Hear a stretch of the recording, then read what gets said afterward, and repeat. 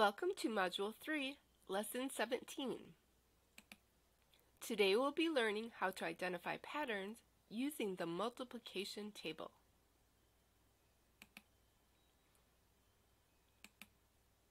We'll know that we're successful when we can make connections between multiplication and division using the multiplication table. For this lesson, we want to know what is odd and even.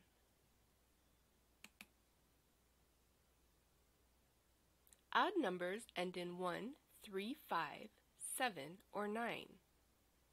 Even numbers end in 0, 2, 4, 6, or 8.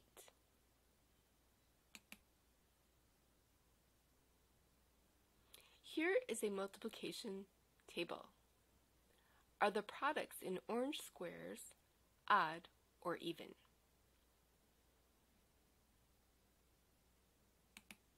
Answer: the products are even because they all end in 0, 2, 4, 6, or 8.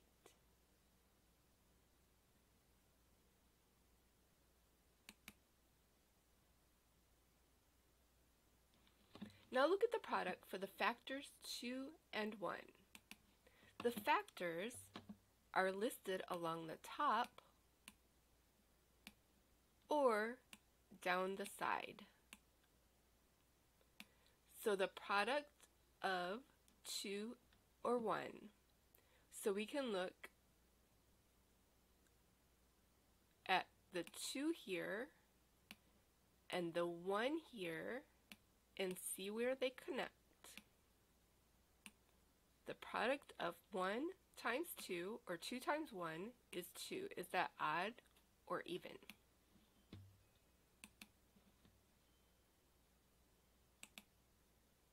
Answer: the product is even.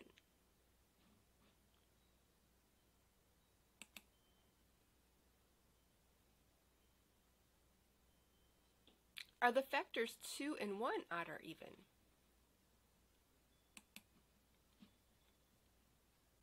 One is odd and 2 is even.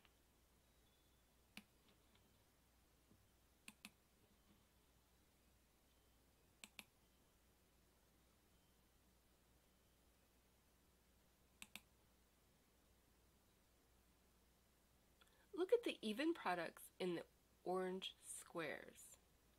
Are the factors odd or even?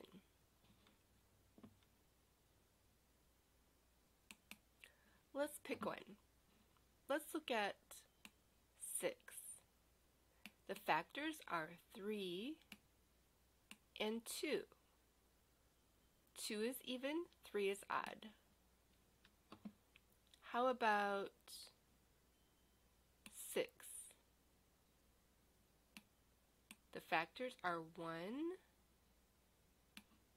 and 6. 6 is even, 1 is odd. How about 16? The factors are 2 and 8. 2 is even and 8 is even. How about 8? The factors are 4 and 2. 2 is even and 4 is even. What pattern are you noticing?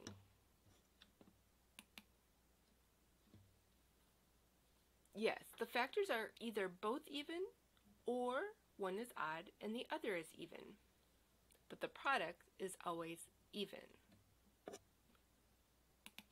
So we can say an even number times an even number equals even, and an odd number times an even number equals even. That's a rule.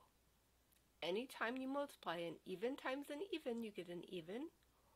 Or if you multiply an odd times an even, you get an even number. Okay, this time we're going to look at the odd products. The odd products are in the white squares. Are the factors odd or even? So let's choose one. Let's look at 5. The factors are 5 and 1. Both are odd. How about 3? The factors are 1 and 3. Both odd again. How about 27? The factors are 3 and 9. Both of those factors are odd. Let's try one more. How about 35? The factors are 5 and 7, and both of those factors are 7. Do you notice a pattern here? Yes, both factors are always odd. So here's another rule, right down here at the bottom. The new rule is odd times odd always equals odd. So anytime you multiply an odd number times an odd number, you get another odd number.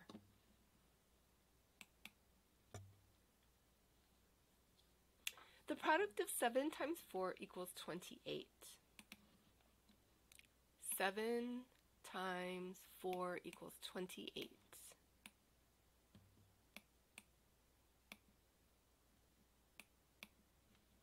Jamie says that 7 times 4 is equal to the sum of 5 times 4 and 2 times 4. Is she correct? So to find the sum of 5 times 4 plus 2 times 4, we need to first find the product for each expression or equation.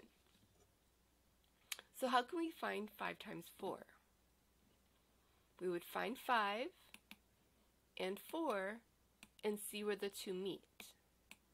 The product would be 20. What about 2 times 4? 2 times 4 equals 8. So we have 20 and 8. We're going to add those together. 20 plus 8 equals 28. So yes, 5 times 4 equals 20, and 2 times 4 equals 8. 20 plus 8 equals 28. So she is correct.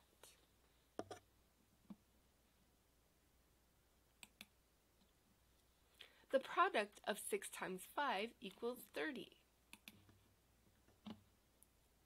6 times 5 equals 30 because that's where they meet on the multiplication table. Corey says that 12 times 5 is equal to the sum of 6 times 5 plus 6 times 5. Is she correct? And how do you know? Well, in this case, 12 is not on the multiplication table. So Corey would have to break it apart. She broke it apart into 2 6's because 6 plus 6 equals 5.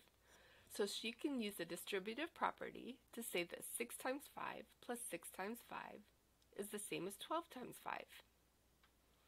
So what's 6 times 5? 6 times 5 equals 30. 30 plus 30 equals 60. So we know that 6 times 5 plus 6 times 5 equals 30. That means that 12 times 5 must equal 60. Answer: yes, she's correct. The table doesn't include 12 as a factor. I know that 12 equals 6 plus 6, so 12 times 5 equals 6 times 5 plus 6 times 5. The table shows that 6 times 5 equals 30, so 12 times 5 equals 30 plus 30, or 60.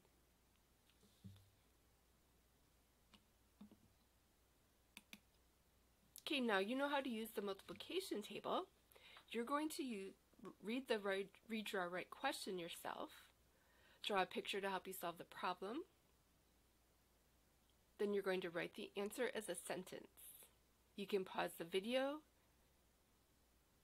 and then go to the description box below to find the correct answer and compare it to your own. Do your very best work, and I'll see you in the next lesson.